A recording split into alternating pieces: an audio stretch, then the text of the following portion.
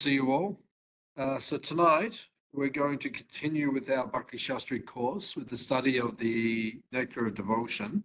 And tonight we will begin with chapter 9 of the Nectar of Devotion. So this chapter, this section began in chapter 6. Chapter 6, chapter 7, they describe the beginning of the 64 angas of devotional service. Chapter 6 describes the 64 ways that we can serve Krishna. And chapter 7 begins to delineate or describe those different items. Chapter 8 gives a description of the offenses which one may commit in devotional service. So that's chapter 8, which we discussed 2 weeks ago. And tonight we'll go into chapter 9, where the 64 items of devotional service continue to be described and explained. So if you have any questions or any comments as we go, then please ask. We'll go through the different items which are mentioned in this chapter, chapter 9. The first one is blasphemy. So one should not blaspheme devotees of Krishna. One should not commit offense. This is called aparadha. Aparadha means against worship, or radha means like to worship. So aparadha means the opposite, being blasphemous. It is just as easy, and we have to train ourselves to do this, because the nature of the mind in Kali Yuga is to find fault. I think all of us do that. It is said that in Kali Yuga, you do not get reactions for your thoughts.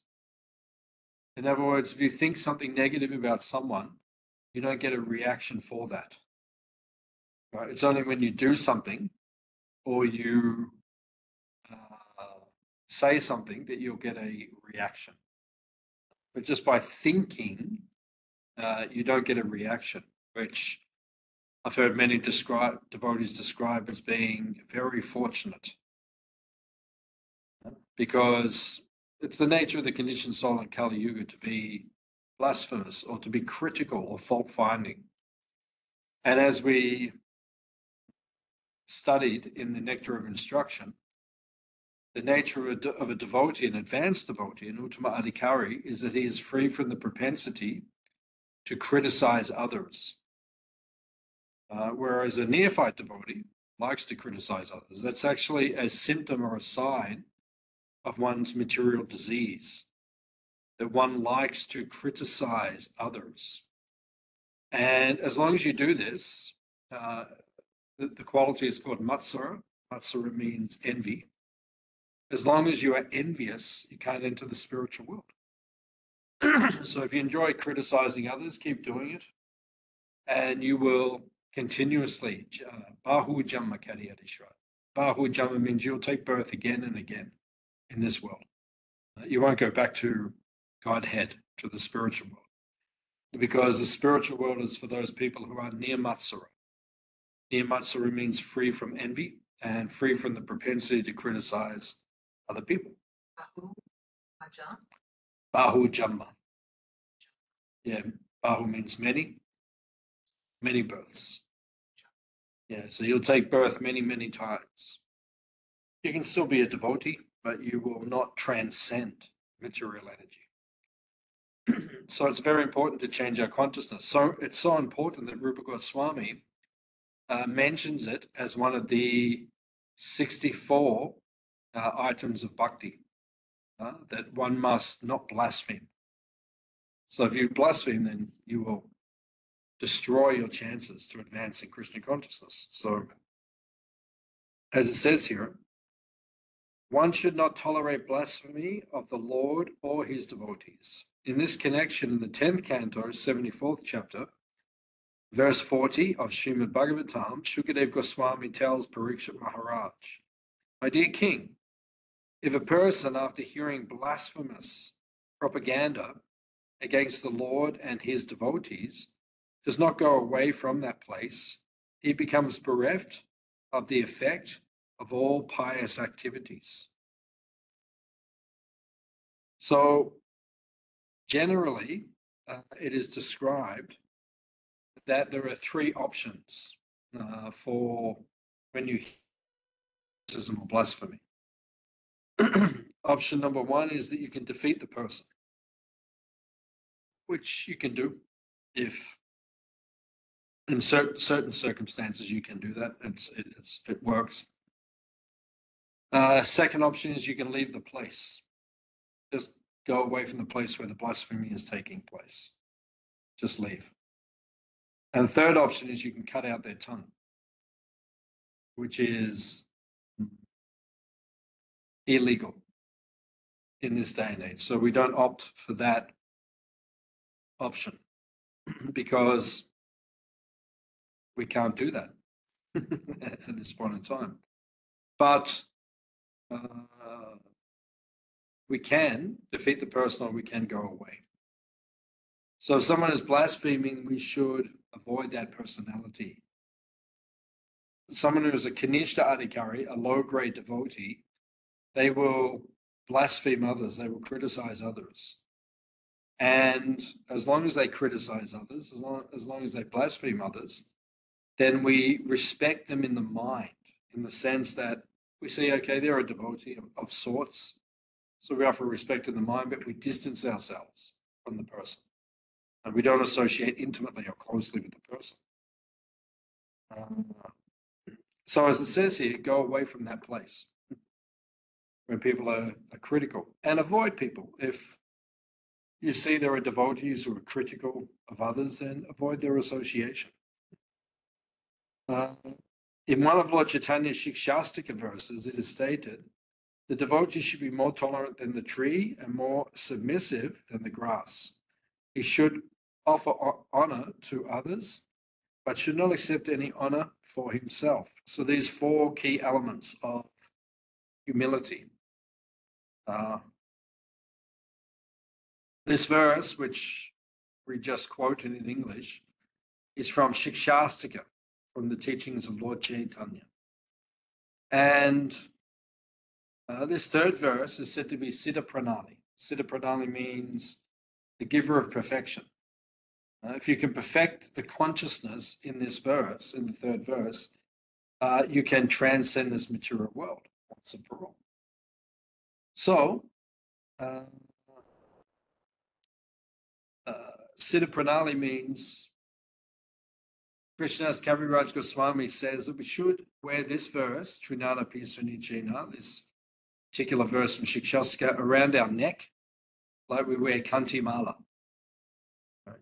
You should keep it close to your body, close to your throat, so that you do not blaspheme others.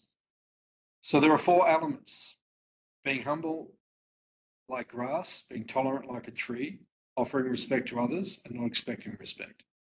Of the four, it is described that offering all respect to others is the most important, and it will give rise to the others. If you can master this one technique, to always offer respect to others, then you will not, you can transcend this material energy,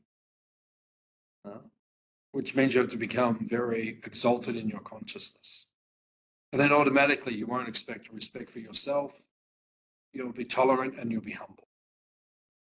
And as Lord Chaitanya says, in this way, Kirtanya ha sadahari, you can chant the holy name continuously. If you don't perfect this state of consciousness, you can't chant the holy name continuously.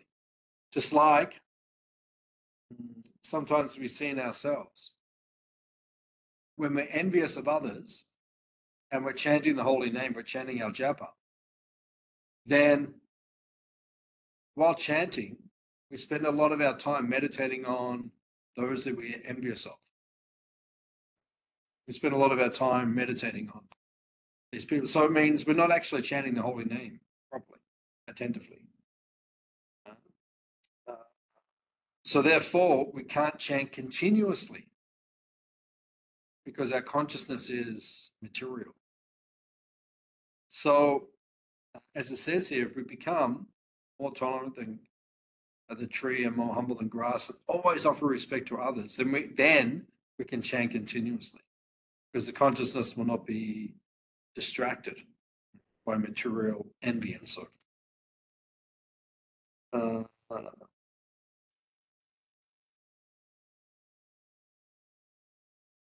Okay, so then the next item of bhakti is wearing tilak and tulsi beads or kanti mala, these beads that we wear around our neck.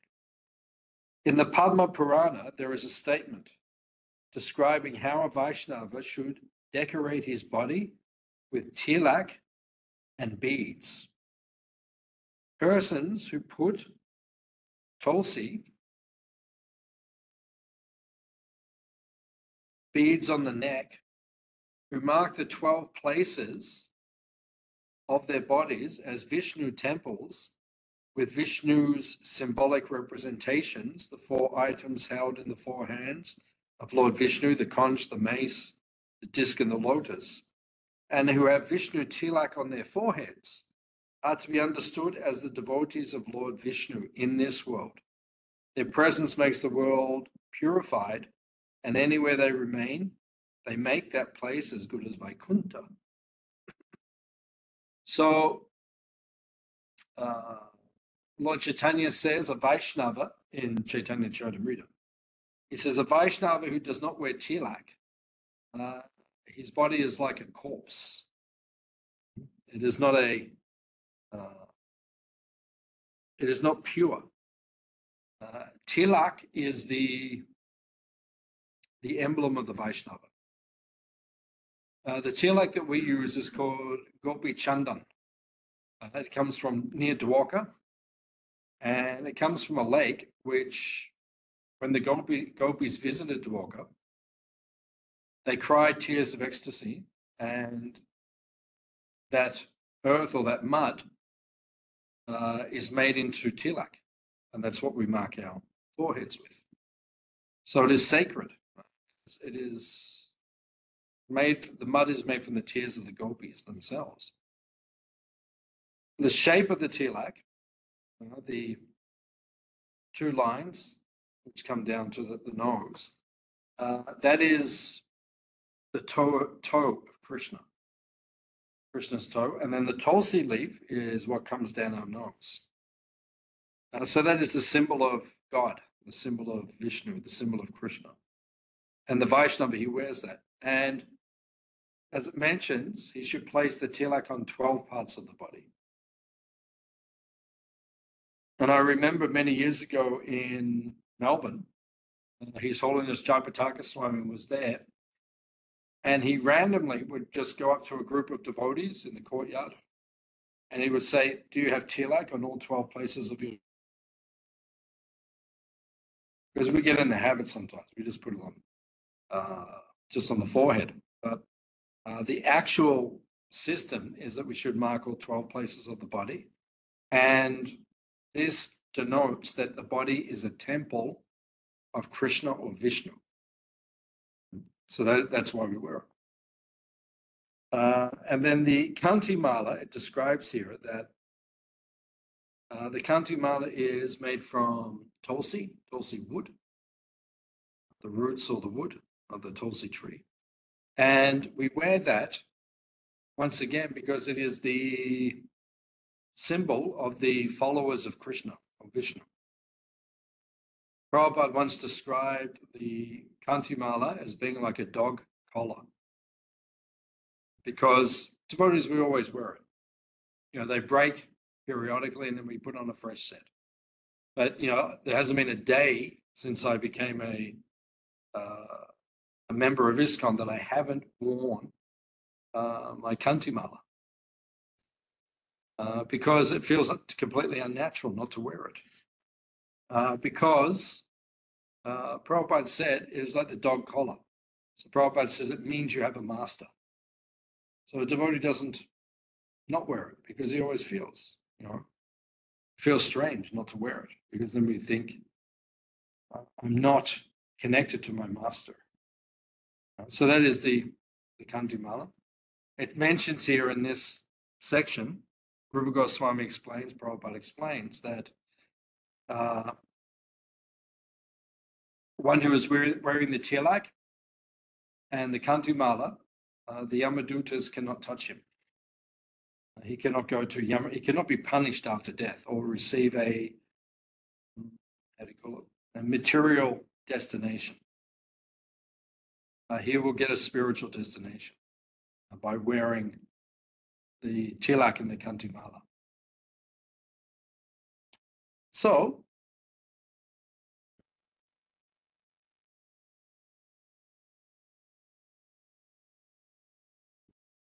so then the next item is accepting flower garlands. The garlands that are being offered to Krishna. Now, this particular item is called Niyamalya Dati.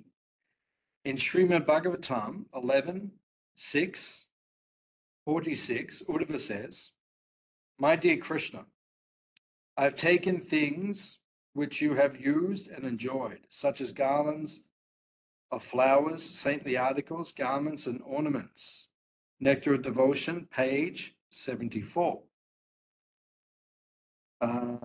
The phrase saintly articles should be scented oils.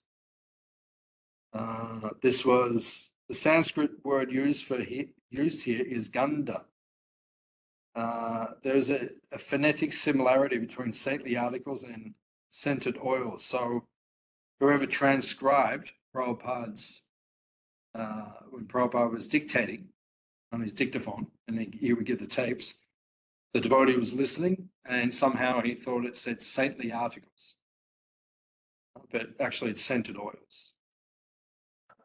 So it's written there in Nectar of Devotion as saintly articles, but it's actually, it should be, according to the Sanskrit, scented oils. So this is called prasad. Now, Uddhava is quoted. Uddhava is a very special personality because Uddhava, the word Uddhava means like a walking festival. Some people are like that. I think like someone who comes to my mind is like Indradumna Swami. Like a walking festival. Wherever he goes, just everything becomes a festival. So Uddhava is like that. And he was Krishna's cousin and his most intimate associate in Dwaraka. Outside of the residence of Vrindavan, he is the most exalted devotee. That's why Krishna sent him to Vrindavan, because he wanted Uddhava to see, actually, there's people even above you. Because he couldn't imagine it. He thought, how could someone love Krishna more than me? He just couldn't imagine. And then when he met them, he thought, I don't have any love for Krishna. Comparatively, when now I meet the Brijbasis, I realize my love is insignificant compared to theirs. That was his realization. And then he prayed to become a Kundalata. Kundalata means the creeper on the bank of the Kunda. And if you go to Govardhan, you go to a place called Uddhava Kund, where it says that he still resides there as a creeper on the ground, so that the gopis, when they pass by, they will trample him with the dust of their feet. Because he felt that he couldn't approach them directly and ask them to give him the dust of their feet. So he thought, if I take birth as a lata, as a creeper, then I can just take the dust of their feet whenever they trample me. So Uddhava was so Krishna conscious, it describes he turned the same color as Krishna. He had the same complexion as Krishna. Sham Sundar, like that bluish blackish color. It also says Arjuna was that color, although whenever Arjuna is depicted, generally we see he's depicted golden. But actually he's bluish black. And also Mother Yashoda, we usually see her depicted like golden color, but actually she's bluish black as well. Because they're so Krishna conscious, they actually become the same as Krishna. Think of him so much, their complexion turns that color.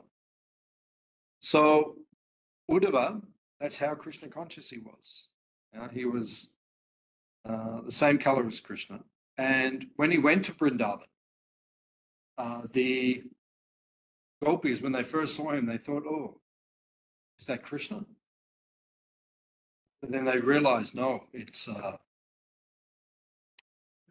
Uddhava. So Uddhava would only wear Krishna's remnants. He'd only wear Krishna's clothes. Because great people, great personalities, they only wear their clothes once. We wash them and we wear them again, wash them, wear them again. But, people like Krishna and the Kauravas and the Pandavas, and they only wear their clothes once. Because they're very exalted personalities. So it's auspicious to have new clothing. So they always put on new clothes again and again and again. New clothes are there. Even it says, it actually describes Duryodhana took a vow he would never eat anyone's remnants. So that means he could only eat one mouthful if someone offered him a dish and they had to take it away and give him something else. Because he wouldn't even eat his own remnants. Right? He'd take it once and then they'd have to pull it and put something else there and he would eat and then take it and eat it. That's how he'd eat. It was Duryodhana. So that's too much. Well, other people would eat it wouldn't get wasted. But even Krishna doesn't do that. Duryodhana was very egotistical. Just like a whole palace surrounding him. So, but Uddhava would only wear the prasad or the clothes that were worn by Krishna. So he always had Krishna's remnants on. That's why he looked like Krishna, because he wore the same color clothes as Krishna. And he would only wear the clothes that Krishna wore, and he would only take the remnants of food left by Krishna's prasad. Prabhupada actually said that the children in our movement, they can wear the deities. Occasionally we'll offer new clothes to the deities, and then some of the old sets, then we will take them away. I think generally now they auction them or they maybe give them to devotees, but Prabhupada actually said the children can wear them because they're wearing Krishna's remnants. It's like wearing a garland. So Uddhava was like that, and he only ate Krishna's remnants. So he'd only eat prasad, which is what we should do. We don't always do that. Sometimes we eat food that's not offered to Krishna. But we should only eat food which is offered to Krishna. That's called prasad. That will purify our consciousness if we take that vow. Sometimes in Kartik, that's one of the vows I take. Because during the year, sometimes we eat bread or different things, cereals or whatever they are that are not offered to Krishna.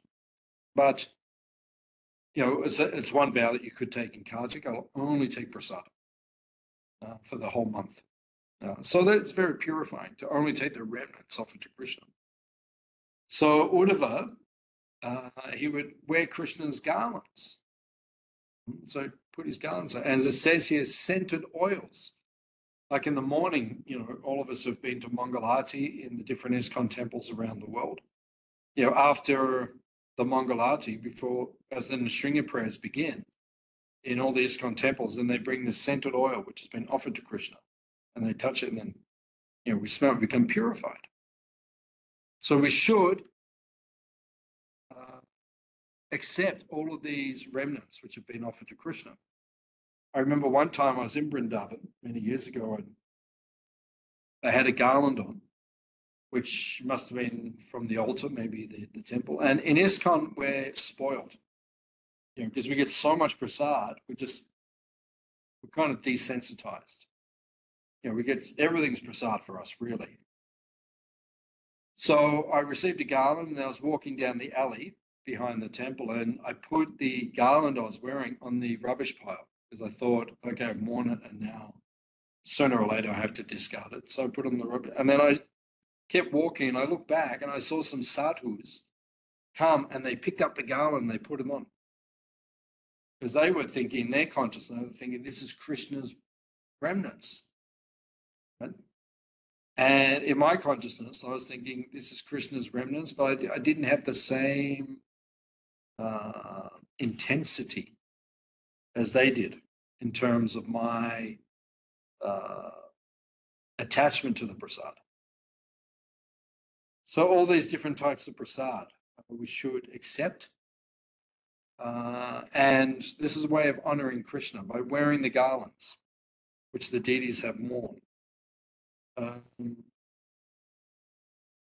Sometimes we quite often see devotees, you give them a garland, they put it on for a couple of moments, they take it off. Because I think the mentality is, I shouldn't wear this, I'm not such an exalted person. But actually it's the opposite. You should wear it because it purifies us. Just like I gave class in Melbourne, last time I gave class in the morning, and then, when you give class, they offer you the garland of Srila Prabhupada from the day before. So it's Prabhupada's prasadam, it's his remnants. So after class, I gave that to one of the devotees I hadn't seen them before, so maybe they're new or maybe they're visiting. And I said to them, don't throw this garland out.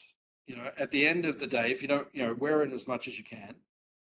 And at the end of the day, when you're finished, hang it up in your home. And it will purify your home. Right? So we should not disrespect Krishna's prasad. And we shouldn't waste prasad. What we generally call prasad, all of this is prasad.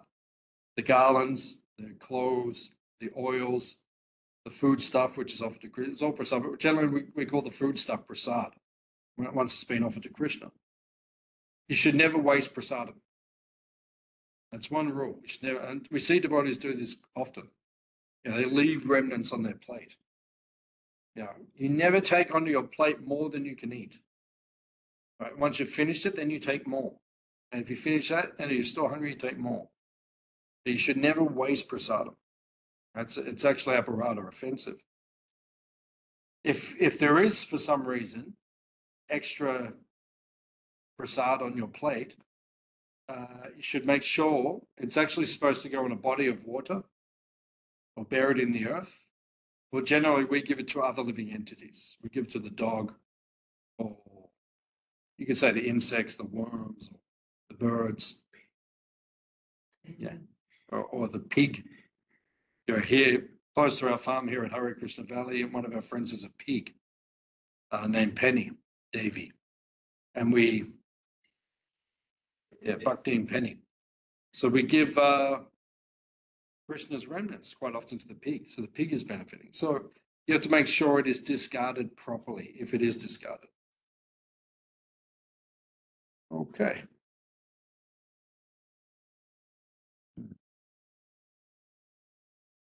The next item is dancing before the deity.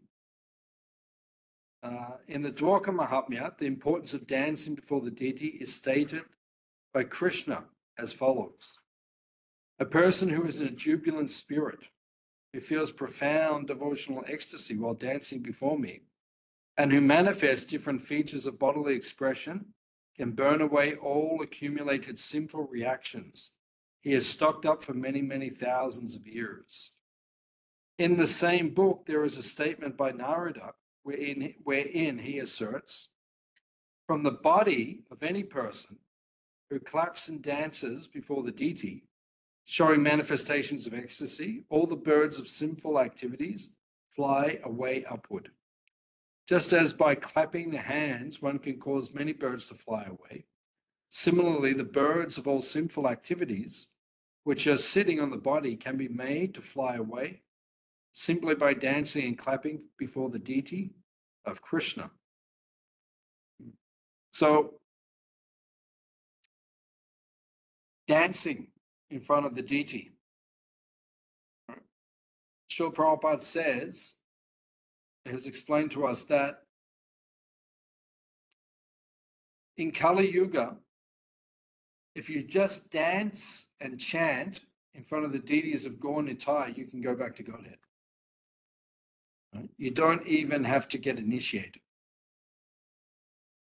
So powerful, the process. If you just dance and chant with bhakti, with devotion, in front of the deities of Gaur and Nitai, you can, the Loka Prapti, you can go back to the spiritual world. That's how powerful the system is. So we should follow that system. We should dance and chant. And it says, clap your hands. You clap the hands, Prabhupada said 3 times. All the lines on the palm, they can change. In other words, your destiny can change. I don't know palmistry, so there's different junctions in your life. If you can read it, I've had astrologers read it. They say, oh, at this age, something will happen, and this age, something will happen. Interesting. The junctions on your life. So all that can change. Whatever's there. You know, your bad karma, your good karma can all change just by clapping your hands in front of Krishna. So this is one of the items of bhakti, that we dance and chant, clap our hands before the deities of Krishna. The next item is bowing down in honor of the deity. A person, this is from the Naradiya Purana, a person who has performed a great ritualistic sacrifice, and a person who has simply offered his respectful obeisances by bowing down before the Lord, cannot be held as equals. That's a very powerful statement. Some of these statements are extremely powerful. I was driving in the car today, back to the farm, and I was listening to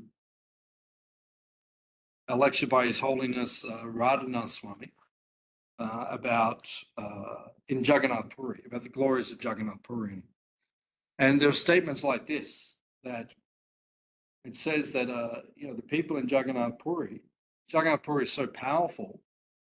There's statements in the Shastri, it says, even because they eat a lot of fish there, because it's on the ocean. So the fish you see in the mornings, all the fishermen go out. There's, all through the marketplace, there's fish for sale. It actually says in the Shastra, those who eat fish in Puri get the benefit of taking prasad. That's how powerful the Dharma is. And Maharaj stopped and looked at everyone. He said, but doesn't mean any of you.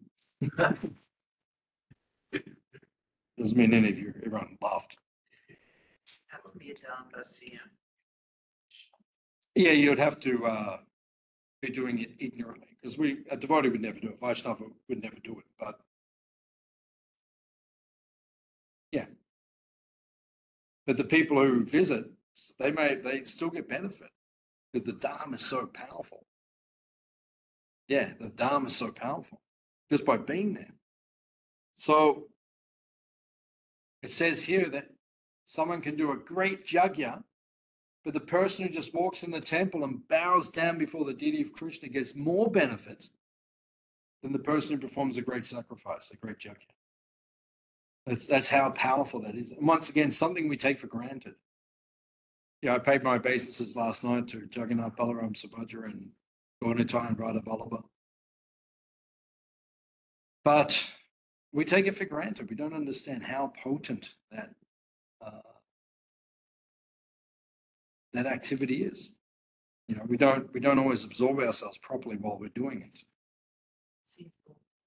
Yeah, how powerful, how beneficial that item of bhakti is. So it says here that one who does that will not come back to this world, but he will go directly to the abode of Krishna. I mean, that's a very powerful statement. Just by bowing before the deities, you won't come back to this world again. What that means is your consciousness has to change. You know, because you can do that thousands of times, but it depends on your consciousness while you're doing it. But if you do it with the right level of consciousness, with the right level of devotion, you can go back to Godhead just from that one activity. Who was it who used to do it thousands of times? Raghunath Das Goswami. He would bow down thousands of times every day. So when we bow down, I think, did we mention this? We went through the offenses, I think, that bowing down means 9 places of the body, parts of the body. 9 parts of the body must touch the ground. The forehead, the 2 hands, the 2 elbows, the 2 knees, and the 2 feet. That is considered complete obeisances. Prostrated, or you can even just, you don't have to prostrate, but you can just kneel. Yeah, but all 9 places have to touch. Yeah. So full dandavats, the men, and the women generally, they just bow down, they don't do full dandavat. Chest touching the ground as a woman. Yeah. Although when you see the very early footage of ISKCON, sometimes the women would offer full obeisances as well. But actually, it's not generally in terms of etiquette, it's not generally done. It's rare you'll see that in India. Sometimes you see the women roll in the temple. Yeah. You know. But you know, that's accepted because that's when it's done with bhav. I've seen it. There's when you go to Radha Damodar temple about 4 PM for the arati when the deities wake up, and there's a group of Maharajas who come and they obviously have deep devotion, and they chant songs for Krishna together. Very powerful, very beautiful, and they roll. But you see when they do it, it's a very powerful activity. But it's not generally the etiquette. But the point is, when we offer obeisances, we must do it with all parts of the body. Because that represents full surrender. It means you're giving everything. You're not holding anything back. You can't hide anything. It's a very vulnerable position. Very vulnerable. Yeah. Yeah, it says when the wife sees the husband first thing in the morning, she should offer obeisances. Yeah, we'll find it for you. Right. Also, it says when the children see the father, the parents in the morning, they should also offer obeisances. So, many there's statements like this through the Shastri. We can find. People have to be worthy of that. They have to be worthy. And then Gaurkashodas Babaji Maharaj, one time he was asked something about the wife offering obeisances to the husband. And then and he said the husband should offer obeisances to the wife if she is a devotee. Same. So he should offer obeisances to the wife. So that should be the system. That someone, we bow down. So there's great benefit in bowing down. I always say this actually, when we go to the holy dhams and we take devotees there and we have our introduction when we first arrive, orientation, we sit down with everyone, we explain some etiquettes. And we always say, devotees, bow down as much as you can to the deities, to Tulsi Devi, to the Vaishnavas, to the Dhambasis. Just bow down as much as you can, because it purifies your consciousness. So it's a very important item of bhakti. The next item, standing up to receive the Lord. A person who sees the Lord's Rath Yatra car festival and then stands up to receive the Lord can purge all kinds of sinful results from his body. So we should stand up. Like when the arati is on, we should stand. Yeah, we say that actually when people come here for the arati, we say, please stand. Yeah, I mean, if they're brand new, we say, if you want to sit down, that's okay. But that's actually the etiquette. And you should stand properly as well. Sometimes you see in the temple during the arati, like sometimes people stand like this, the arms crossed. It's not appropriate body language before the deity, before someone respectful, before a greater personality. So we should stand up to respect the great personality. Following the deity, in the Bhavishya Purana it says, even if born in a lowly family, a person who follows the Rath Yatra car, when the deities pass in front or from behind, will surely be elevated to the position of achieving equal opulence with Vishnu.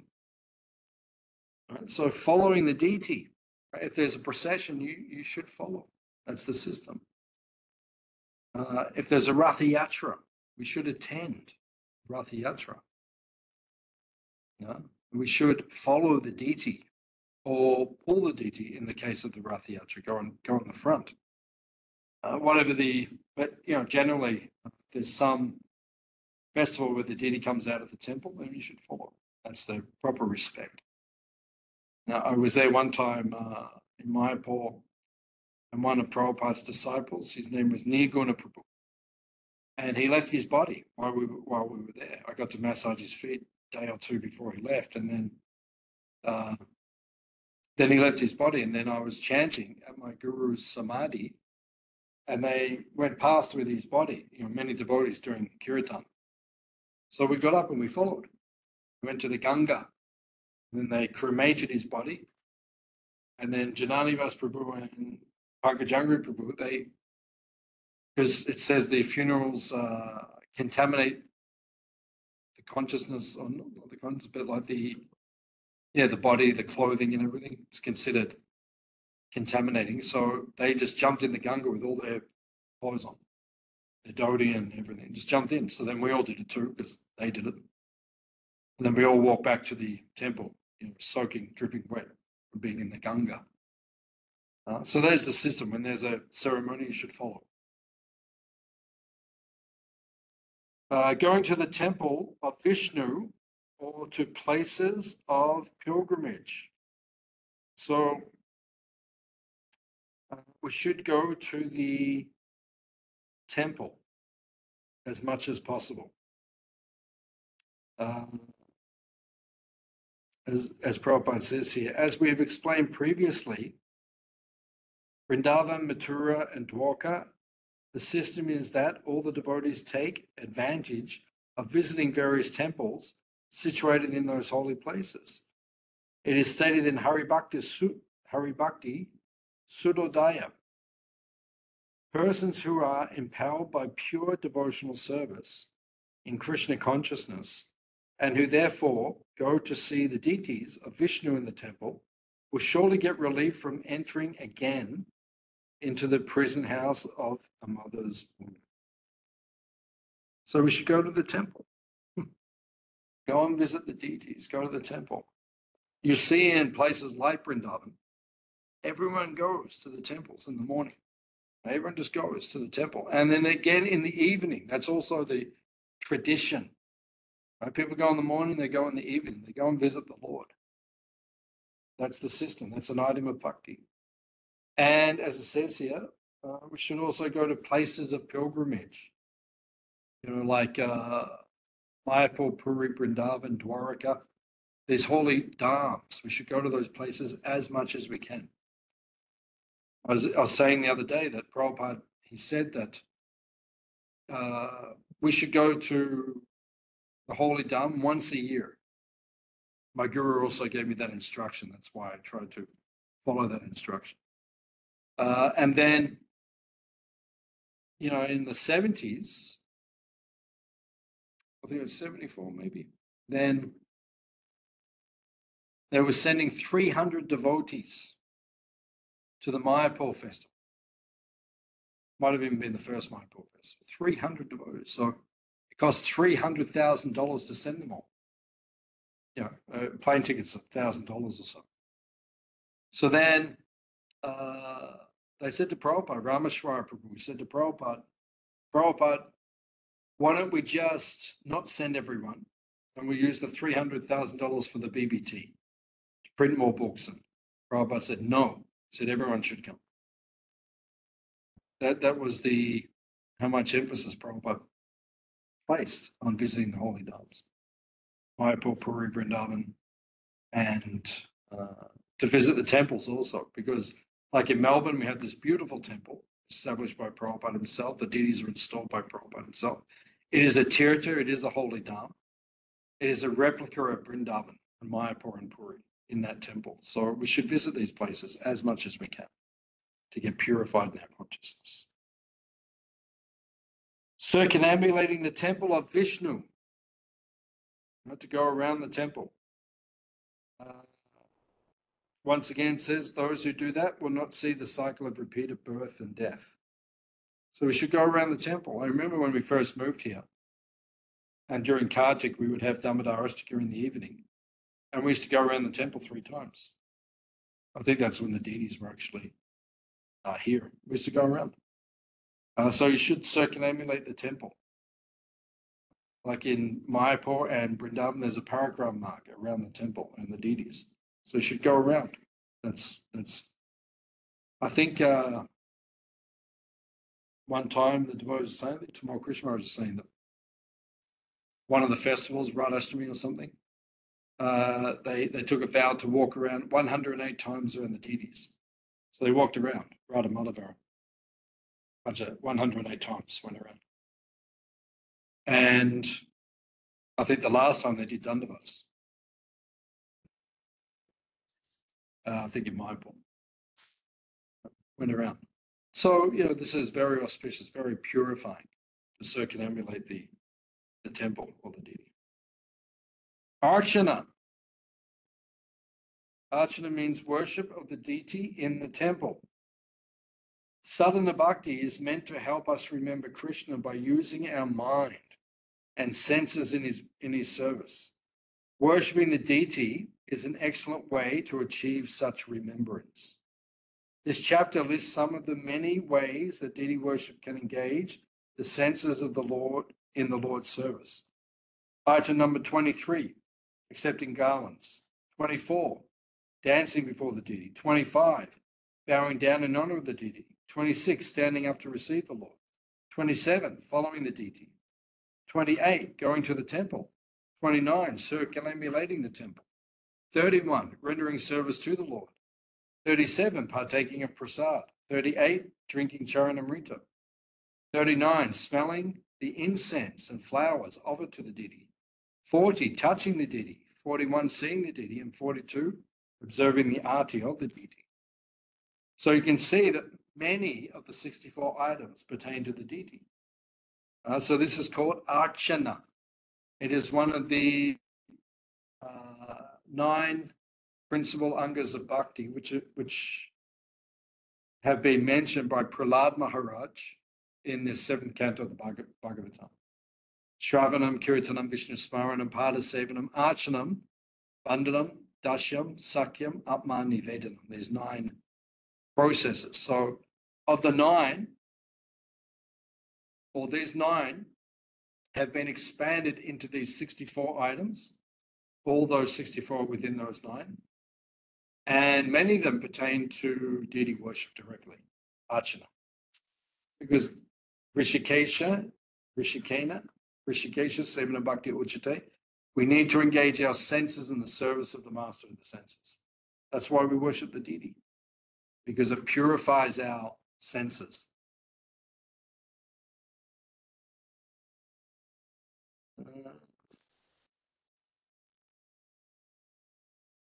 Rendering service to the Lord. So this is the next item of bhakti. It is called Hari Charya. It is very similar to the previous item, Archana. Srila Prabhupada points out the difference. Archana means to worship the deities in the temple. Rendering service to the Lord means worshipping Krishna in just the way that a king is worshipped in his palace. This is from page 78. So we should render service to the Lord just like the king is worshipped in his palace. Prabhupada points out in the purport that if one is rich, then he should arrange to construct costly temples and opulent deity worship. Just like we're seeing Ambarish Prabhu in Mayapur. He's giving over $30 million because he's a rich person to build the temple, TOVP. And I know there's some devotees in Melbourne. One family in Melbourne, I know they gave $1 million to build the TOVP, that temple in Mayapur. So if you're wealthy, you should use the wealth in the service of Krishna. If you're poor, you should use your time and energy in service of Krishna. But those who have wealth, they should use that wealth in Krishna's service. So this is rendering service unto the Lord.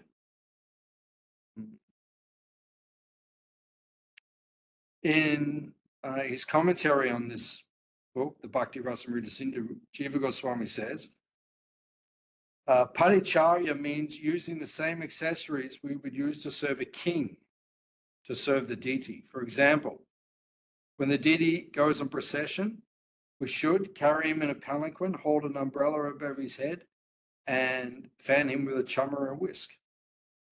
So that's how we should worship the deity. Has anyone ever carried you around in a palanquin? I've never been carried around in a palanquin, but it's a very it's the service you render to an exalted person. They're carried in a palanquin. So the deity is the most exalted person. So we carry the deity in the palanquin. Or we put him on the rath cart. We have a car, but Krishna goes on a chariot. Imagine you went through St Kilda on the Rath Yatra car. Everyone would be, oh, who's this person? Be going through on such a grand cart. Or if someone's walking behind you, fanning you with a chamara. If you saw that, you think, oh, this person's very important. Or if they, as it says here, they carry an umbrella above your head, like we do for the deities. We carry the umbrella. And so that means the person is a very exalted person. So we should offer these kind of services. This is what this item of rendering service to the Lord refers to. Singing. There is a statement about glorifying the Lord. A Brahmana who is constantly engaged in singing the glories of the Lord is surely elevated to the same planet as the Lord himself. One time, Prabhupada came into the temple and a devotee was doing arati. And normally the devotee would put on a tape during the arati. Quite often in the temples, they put a tape on or a CD. They play music, bhajan or kirtan, while they're doing the arati. So at one time, that wasn't happening. So then Prabhupada said he walked in and the devotee was doing the arati. Prabhupada said to the pujari, he said, you should sing. While you're doing the arati, you should sing. So then, you begin to chant. If there's no recording or something, then you should do it. Or while you're doing it, you can sing along with the kirtan. So that is singing for the pleasure of the Lord. Sankirtan, congregational chanting. According to Rupa Goswami, Sankirtan refers not only to the congregational chanting of the Lord, congregational chanting of the holy name, but to loudly the glories of the Lord's pastimes, qualities, etc. So this is called Sankirtan. Guruja Baru, he more or less started within ISKCON, what he calls Leela Sankirtan. You know, like we have Nam Sankirtan. Nam means you chant the holy names. But he has Leela Kirtans, where he reads pastimes of the Lord, and then intermittently they chant the holy name. So it's called Leela Kirtan. You know, he's well known in ISKCON for doing this. So this is the process, as is being mentioned here, that one should chant the glories of the Lord's holy name, but also his pastimes, his qualities, etc. Then the next quality is japa. Japa means, as Prabhupada says here, chanting the mantra or hymn softly and slowly is called japa, right? And chanting the mantra loudly is called kirtan. So we chant japa, it's meditative.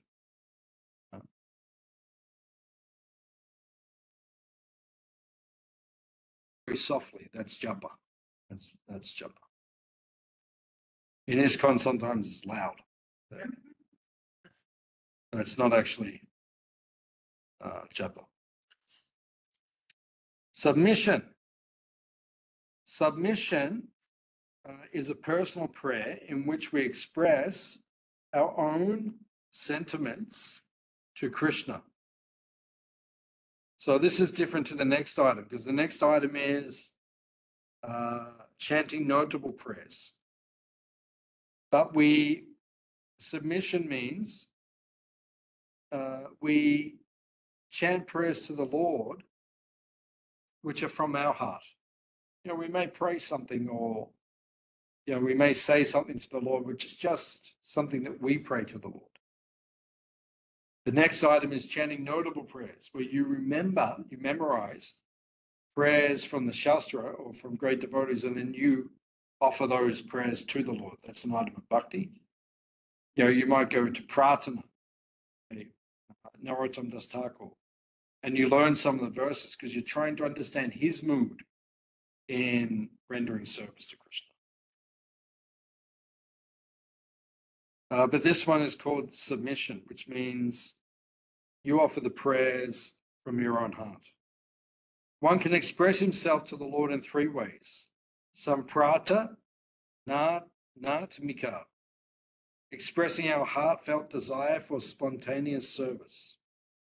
Dainya Bodhika, expressing our insignificance before the deity. And Lala Samai, expressing our desire for a specific spiritual perfection. So it is mentioned here that Lala Samai, you know, asking for a specific spiritual position in relationship to Krishna, a specific spiritual perfection, that's very advanced.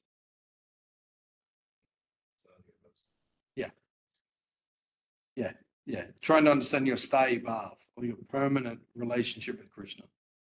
So, as you said, you're rasa. Not that you want. You're not asking for things that you need to do. You're asking, uncover my eternal relationship. What you're saying. Could be both. Could be both. Could be both. Just desiring that stage. Yeah, could be both. But the way you said it's better. The way you said it's better. So, but yeah, it means to ask for that. That's very advanced. Lala Samai, like you're hankering. I want to serve Krishna in this way, like Narottama Das Thakur says, Radha Krishna Pranamo. I want to serve Radha and Krishna. That's his mood. Yeah? So he sings his bhajans in that mood.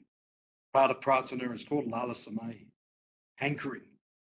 When will I serve them in this mood? So that's very advanced.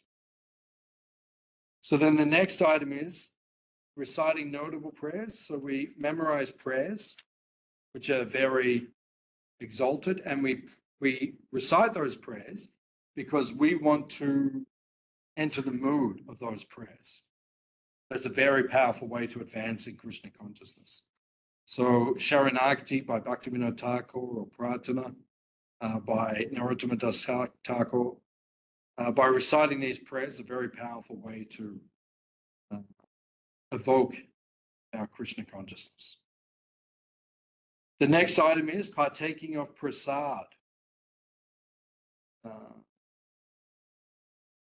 So it says, do not take on of the prasad in front of the deity. So you shouldn't directly in front of the deity. You should not on a prasad.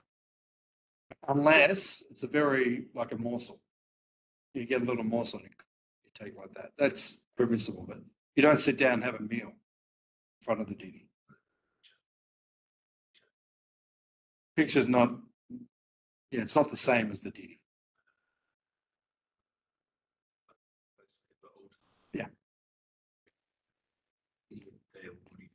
Not an offense. Not an offense. Not an offense. Drinking charanamrita. So charanamrita, just taking that, charan means the feet, amrita means the nectar coming from the feet. In Melbourne Temple, for example, we're very fortunate because in the mornings, the pujaris, they bathe the Shalagram Shila, who is non-different from the Lord, and that bathing water is then mixed with yogurt and honey, and then is given to us in the form of the charanamrita, which we take when we go into the temple. That's very purifying, very powerful. Yeah, I mean, when I take the charanamrita in Melbourne, I feel very purified. Yeah, all the temples around the world, but Melbourne charanamrita is very powerful. I always feel very purified by taking that. Smelling the incense and flowers offered to the deity. So you offer the incense or offer the flowers, that purifies the sense of smell.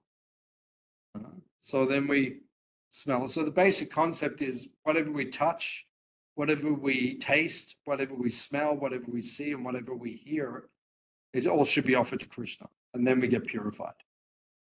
So that's prasad. So that's how we purify. We like to smell nice things, offer it to the deity first, that's all. Make your house smell nice, then offer the incense to the deity first, and then your house will smell very nice. Touching the deity. This is, of course, a great privilege, and that is only given to those in ISKCON who are twice initiated, called brahmanas. Then they are allowed to touch the form of the deity, which is extremely purifying for anyone who's had that opportunity. You see people doing it on Snati Yatra. Yeah. Necessarily being initiated. Yeah, that's debatable whether that should be done or not. The minister of deity worship in ISKCON is not in favor of it. Yeah. And then the Lord gets sick of that. Yeah. Yeah. Seeing the deity. So going to see the deity. I remember in Jagannath Puri, we went to see the deity of Tota Gopinath, who is one of the most powerful and important deities in our sampradaya. Lord Chaitanya himself entered into that deity at the end of his pastimes. And the first time I went there, Mother Jagatarini said, take darshan for a long time. So I always remember that. Whenever I see the deities, any of our deities, I try to have a nice darshan. The longer the better, actually, according to practicalities. But sometimes you just need to just go and see the deities. Just take darshan. It's very purifying for the consciousness. And the final item for this chapter 9, is observing arti and celebrations of the Lord. So to observe the arati, the worshipping ceremony.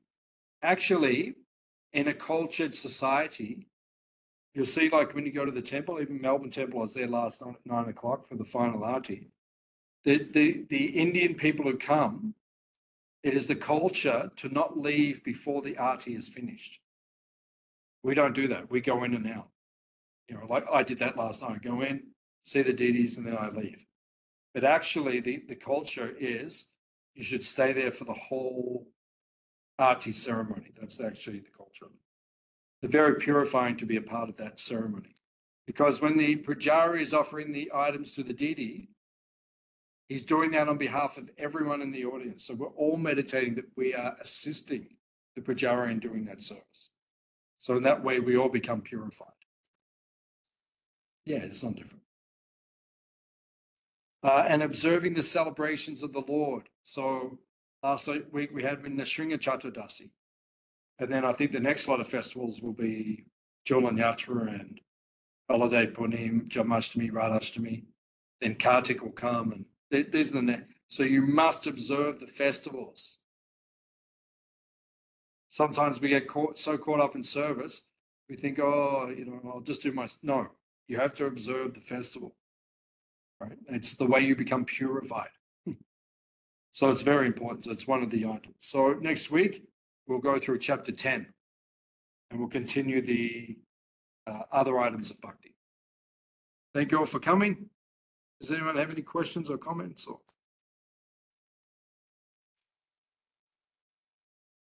Okay, we'll see you next week. Srila Prabhupada Ki Jai. Hare Krishna. Thank you all for coming. We'll see you soon.